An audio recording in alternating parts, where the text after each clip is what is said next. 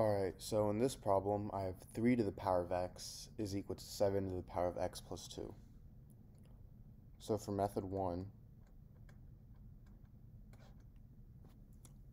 and by the way, I have 2 methods of solving this equation. So for method 1, I have 3 to the power of x is equal to 7 to the power of x plus 2. And if I have something in the form a to the power of m plus n, this is the same thing as a to the power of m times a to the power of n. So 7 to the power of x plus 2, that's also the same thing as 7 to the power of x times 7 to the power of 2. Now I'm going to divide both sides by 7 to the power of x. So I get 3 to the power of x over 7 to the power of x is equal to 7 to the power of 2.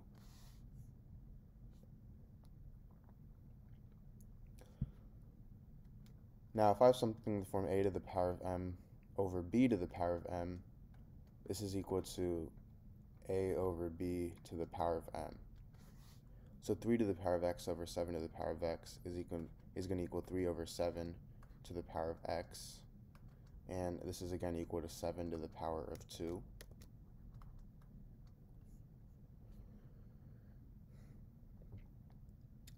Now 7 squared is equal to 49, so I have 3 over 7 to the power of x is equal to 49.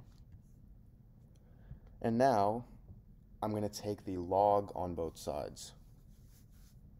So I get log of 3 over 7 to the power of x is equal to log of 49.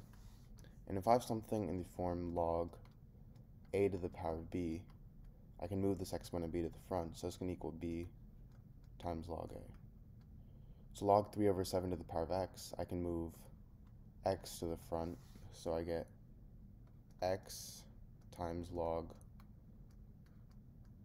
3 over 7 is equal to log 49.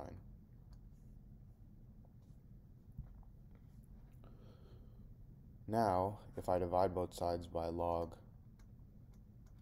3 over 7,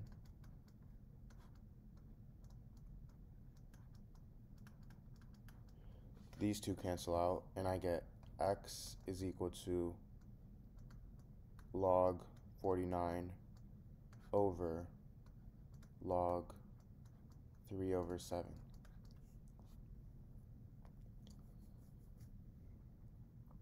And this is the same thing as log base 3 over 7 of 49. So I can also rewrite this as this. Now, for method 2,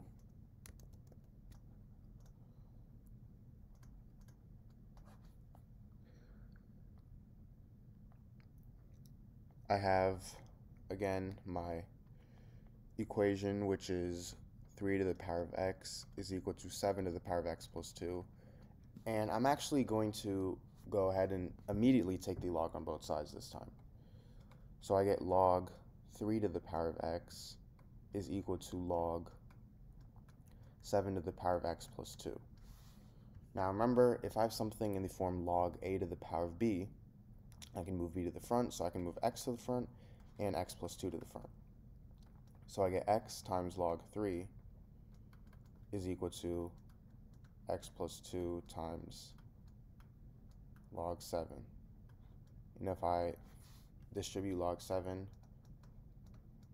I get x times log 3 is equal to x times log 7 plus 2 times log 7.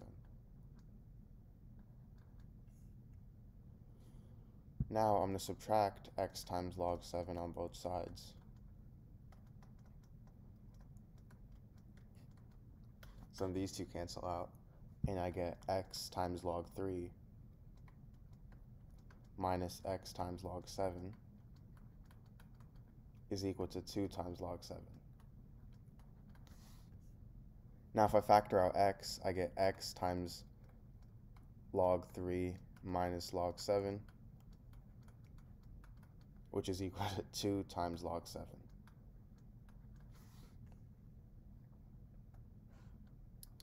Now I'm going to divide both sides by log 3 minus log 7.